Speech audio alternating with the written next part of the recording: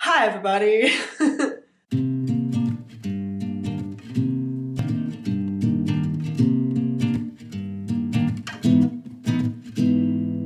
Hi, Dr. Nick. No, okay.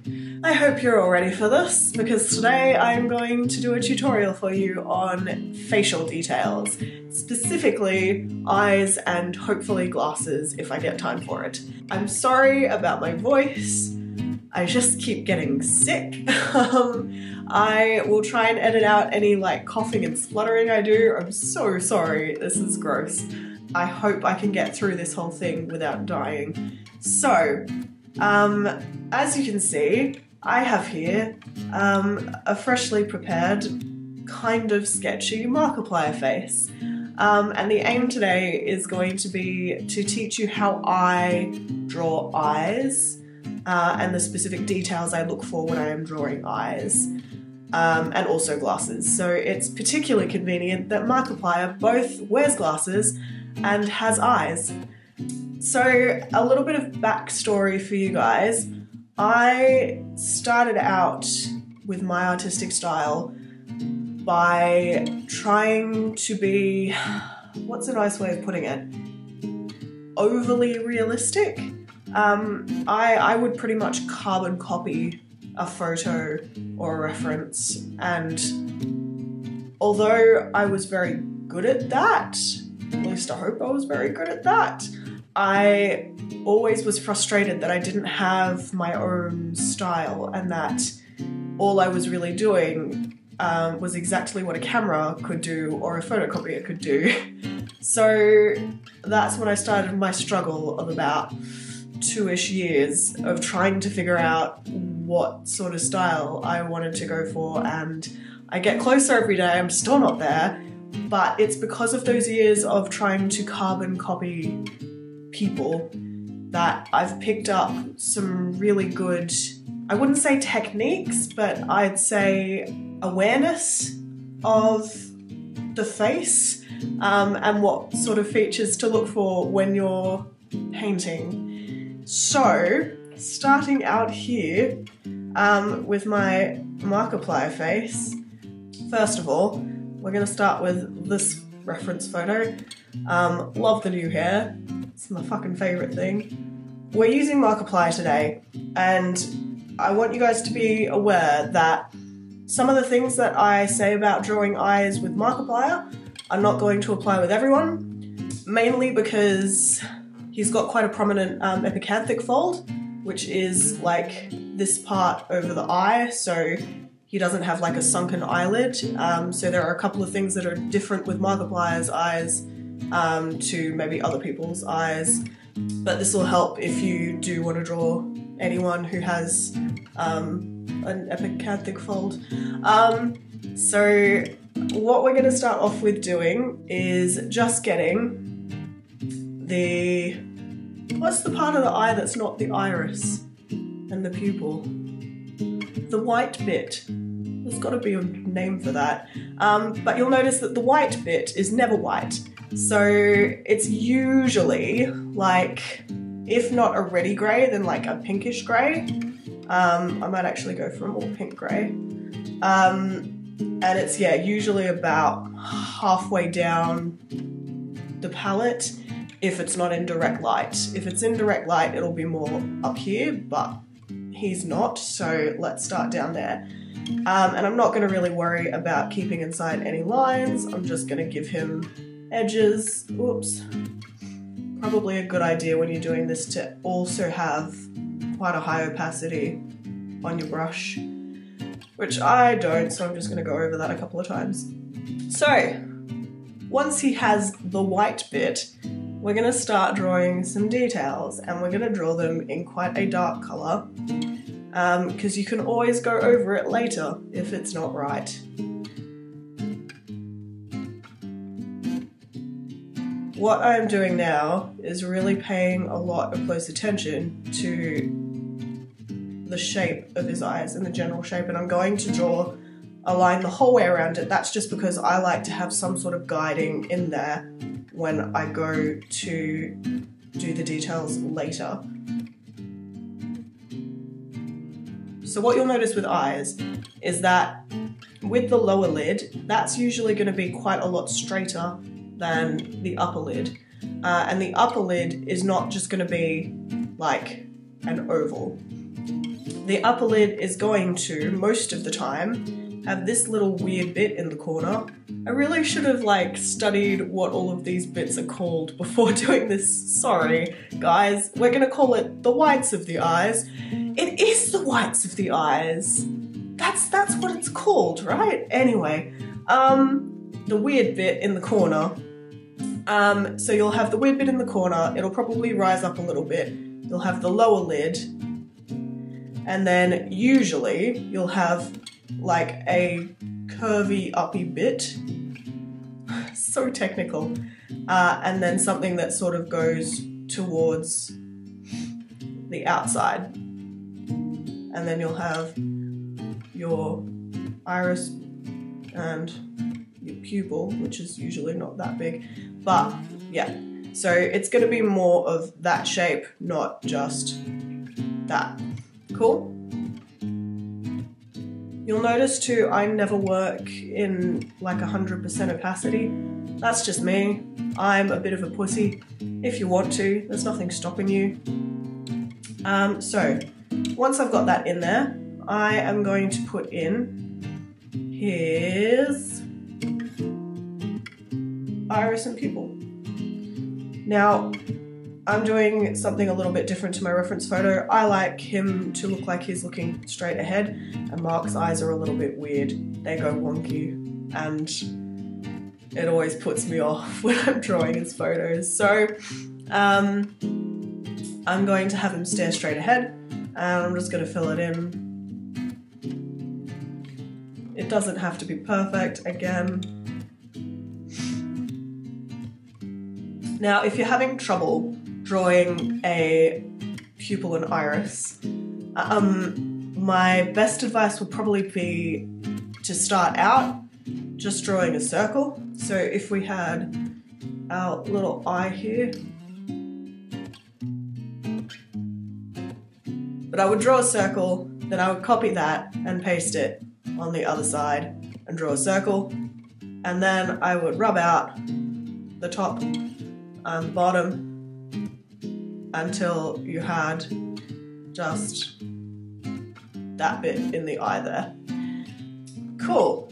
So once I've done that, I'm going to start looking for other details. So you'll notice that his top lid here is quite dark. That is because where I have like a sunken eyelid, Mark has a like fold that goes all the way down to the top of his eyelid.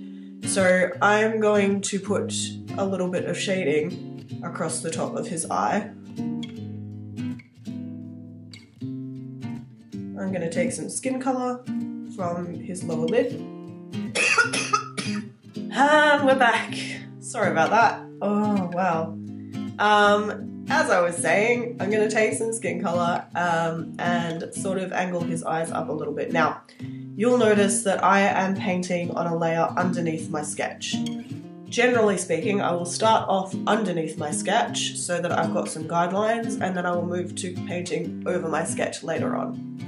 And I never really delete the sketch layer, just because I find that I'm lazy and a lot of the time I don't fill in where the sketch lines are, so when I remove it, I've got all these little white dots everywhere. That's just me though. The next thing I'm going to do is continue to shape his eye a little bit.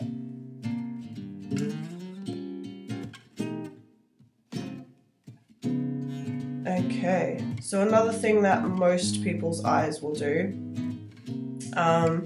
is have a little bit of lighter colour quite close to the lower lid, or on the lower lid, and also in the corner here.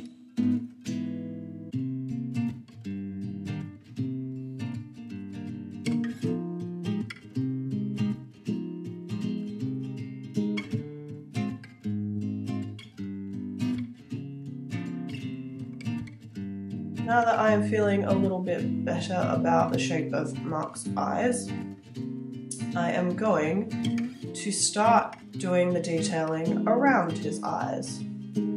Now, when someone is wearing glasses, this can be a little bit difficult, but you'll find it will look a lot better once you have drawn the glasses in.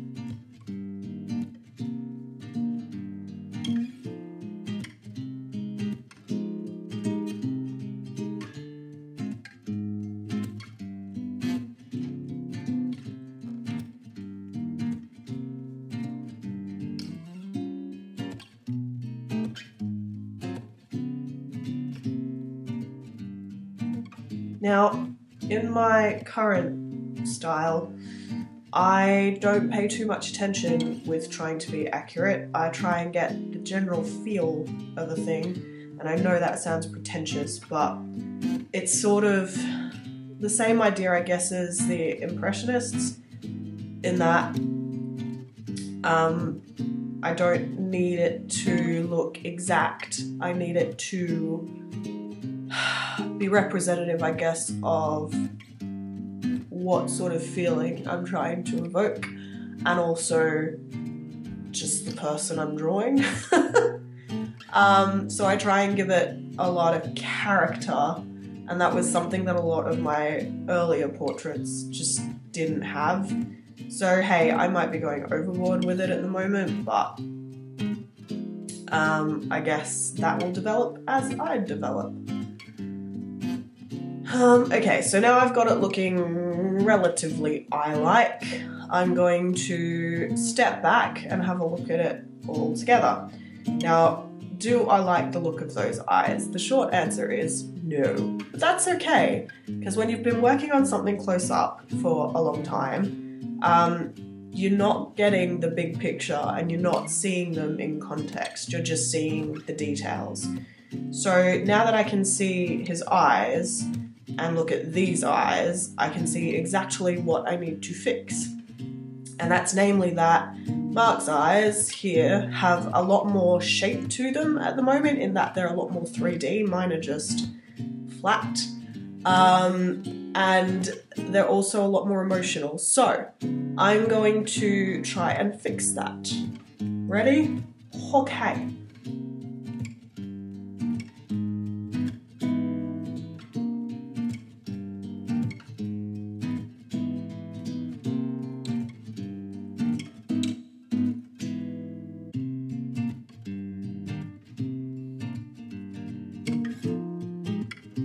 And of course, one little flecks of light. This is my favourite part, because it always takes absolutely fucking ages to get it to look right.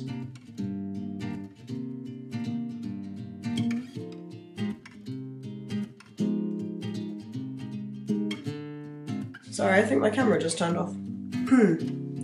But yeah, that's essentially that for eyes. I guess the main things to remember would be that you need to pay close attention to your reference first off. Remember the eyes are not simple, they're not, you know, a circle or even an oval. You've got to pay attention to what the top lid and the bottom lid are doing, or if you have a really prominent epicanthic fold, pay attention to where the shadows are. The other thing I would say, because there aren't really any in this photo, eyelashes are another thing. Now, when I have eyelashes in a photo at the moment, I tend to, and it's terrible, just do a bit of a like squiggly thing where the eyelashes are, and it comes out looking like they have eyelashes. Now that is purely because, like I was saying earlier, I'm not going in for detail at the moment. If you were though, eyelashes were the bane of my existence. You've got to remember what direction they, I guess, go in. So they're not all going to be like that.